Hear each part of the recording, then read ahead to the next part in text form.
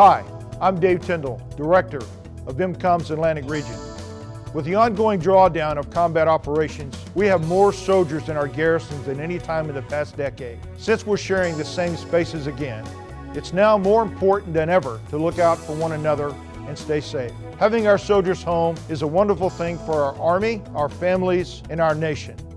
Accident trends, however, show that off-duty risk is just as deadly an enemy as our adversaries on the battlefield. It's especially tragic when a soldier survives combat to only come home and die in a vehicle or motorcycle accident. This very scenario is playing out far too often, and indiscipline and recklessness are increasingly the leading factors. Police yourself for high-risk behavior and look for signs your buddies might be in trouble. A simple intervention may be all it takes to save a life. Know the signs. Know what's right, do what's right.